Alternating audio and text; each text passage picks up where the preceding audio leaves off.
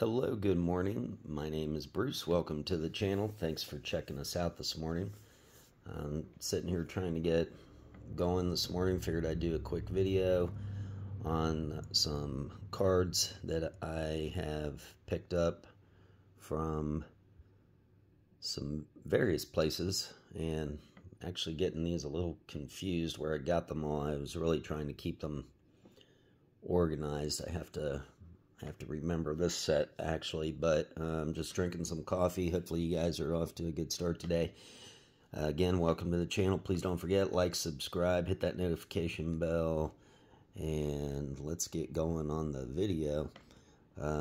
Today we are working with this top set from 1978. It's not a complete set. I went through the whole set just to give you kind of a story on everything. And if you've looked at some of my other videos, I don't know anything about cards per se. Just been kind of learning things over the last few months. But it was funny. I looked at some cards that I identified about a year ago, and compared them to how I was looking at things now, and it was kind of funny because the stuff I picked out a year ago was pretty much garbage. But now I think I'm getting a little more of a hang of it. I'm looking, just kind of looking at the cards, going through them, going through the eBay completed listings with bids only. I'm not doing anything that has to do with sales, and I'm looking at the highest prices on these sales, and then what I'll do is I'll analyze the cards later and see what exactly they might be worth, put them under a magnifying glass, really take a good look at them, make sure they're centered. See, I'm learning stuff, and then I'll determine if it's something that I want to get graded or don't want to get graded. But I've only, let me see here, I think we've had, let's see, I had a recent collection that I picked up about 3 months ago. That was, well, okay, I have a more recent collection I picked up about a month ago. And you guys, I think I got 1,600 views on that video. I paid $300 for that collection. It's actually a good collection, in very good shape, I feel. I think I did 2 videos on that. So that's one major purchase. I've not really done a lot of purchasing or collecting of any sort on cards. They've just kind of either accumulated somehow, or I happened to buy them when I felt like it, just from running into people. So that was the most recent one. The one prior to that was about 3 months ago.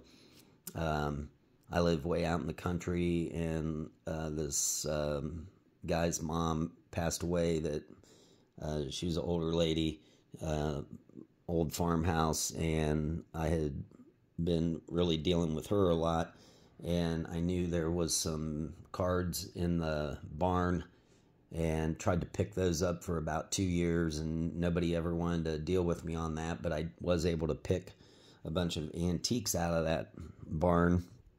And then when she passed away, her son decided to let me purchase the entire contents of the barn, which is what I wanted. So I paid a good chunk of money for that, because it was like a 4-car garage, 2-story barn type thing. And then I made a separate purchase of some antiques and cards inside of the house. So that's what I'm kind of going through. And he used to collect those. He's about 48, 45 right now, if I had to guess. And he used to collect those when he was younger, so I've been going through all of those. I think he used to try and buy and sell them, judging by the cards and how they were kept. And this, he got price tags on them, so he was trying to sell them. But anyway, let's see. So that's number 2. And then really only, let's see, I had A friend of mine gave me a whole bunch that was given to him. They were going to be thrown out. So that's number 3. And number 4, I did a small moving job. And I traded, I think for about 3 boxes of cards, I traded this guy the moving services for, and when I say boxes, I mean like little boxes, like that only hold whatever, just like these type of cards. But they were older cards, and the moving job only took 2 hours, so it wasn't really a big deal. And I think I paid $350 for that one, maybe $300. And again, didn't know anything about it, just took a guess. And then I had another moving job that I did, and that, I think I had about $250 altogether wrapped up in that job as far as my costs go, but I think the whole job was going to come to, I don't know, just trying to remember, maybe $1,200 or $1,100, but again, my costs involved were only like $240. So I think I did just an even exchange, or maybe he paid me $600 and we bargained on the remaining $600, something like that.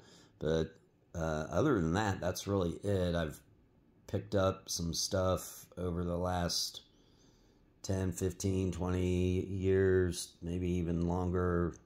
Nothing significant, but that's really all that I can remember that I've picked up. And I think there's actually one more. But anyway, long story short, 7 minutes of talking. That's kind of a quick rundown. I can't remember where this came from. I'm going to have to really remember. But anyway, this is a set of 1978 cards that was in one of these collections. And I just started going through them the other day and wanted to share these with you. So, again, I just wrote down the highest values, and then I will go back through and look at all of these again. So, here we go. They're not in bad shape. So, we've got a Bruce Sutter, and I'm only going to go through this stack here because these are the ones I picked out that were significant value. I started all the way at the top of the money chain and worked my way down, I think, to about $80 as far as looking up cards. Carlton Fisk. And let's see here, Sparky Anderson.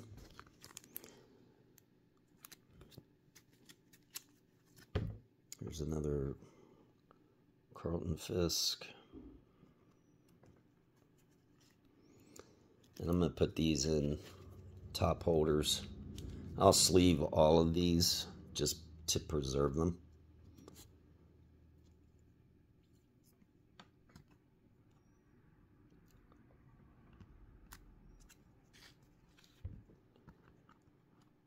So the pricing, again, I'm going off of eBay pricing, looking at bids only. And in order for the card to qualify at the pricing I put on it, it has to be at least 2 bids or more.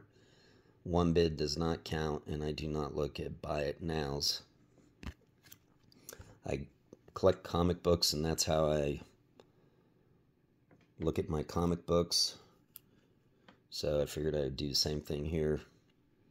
I know cards are a lot harder to grade, like this one here, because of the centering issue is going to be more of a problem, but I thought I heard somewhere that older cards had a little forgiveness factor in them.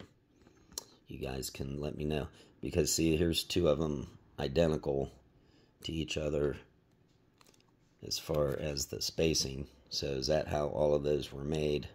You guys can comment below and let me know.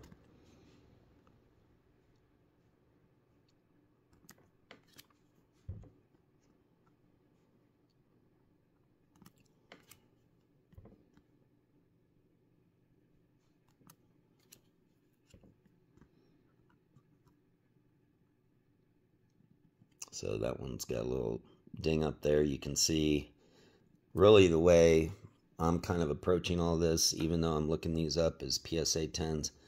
I'm just really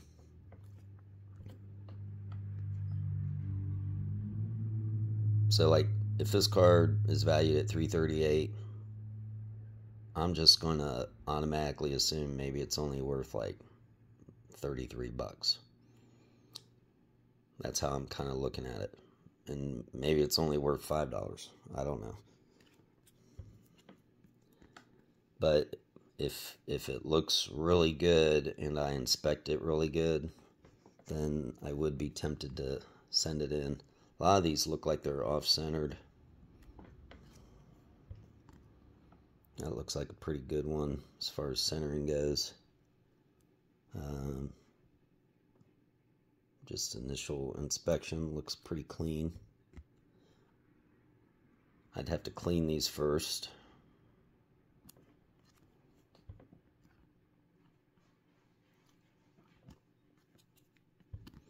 How do you guys look at your cards when you're grading them? Most of you appear to be experts in the field that have commented and subscribed.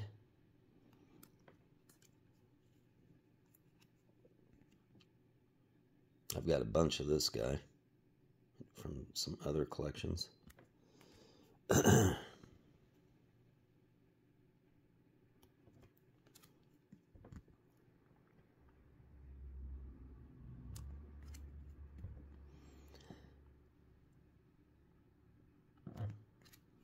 I just looked most of these up within about the last week. So today, this is the middle of March 2024.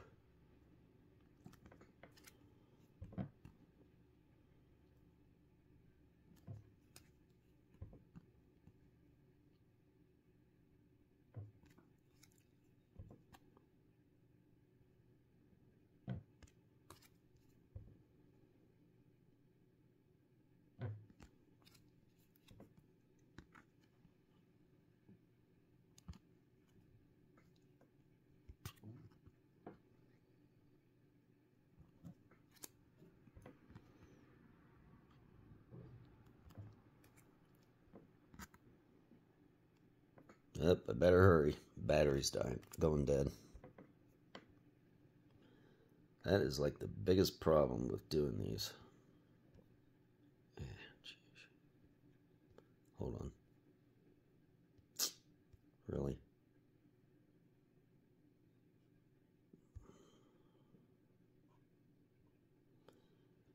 Let me adjust my screen. I don't know if you guys can see that or not. Alright, we better hurry. Probably got like 5 or 10% left.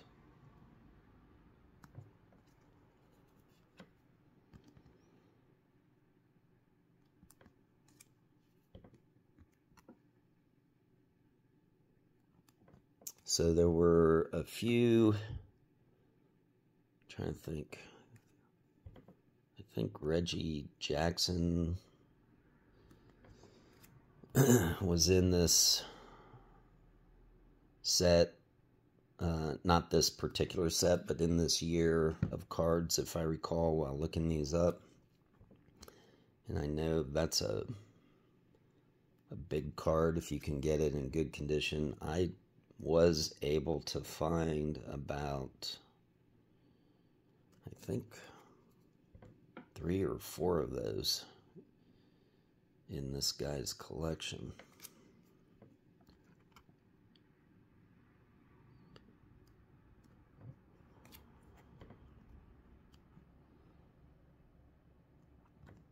If it's the same guy. I wish I could remember.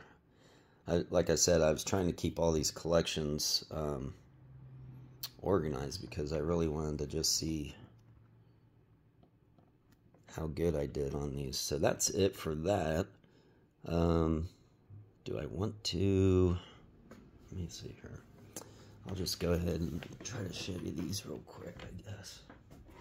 Since they're right behind me. These are the ones that... And eventually what I'll do, I guess, is I don't know, I'll mix them all together.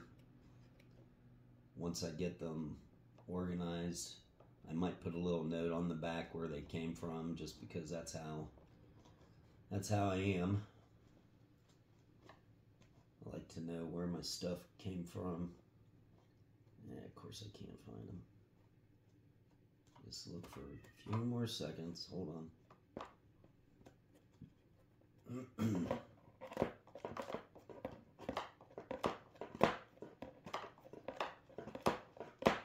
These are a little easier to go through because I have them top loaded. And I put them all together too. Of course I can't find them.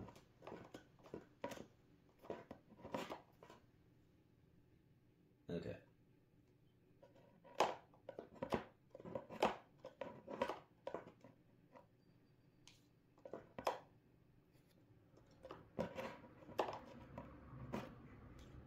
Alright, so big sneak peek here. I was going to save this for another video. Like I said, I don't know if this came from the same guy's collection. This is definitely from the barn, though. All of these. So there's one, and it's got a bend up there, so that's an automatic no-go on a 10. Here we've got another one, and you can instantly tell it's off-centered, and looks like there's a bend up there.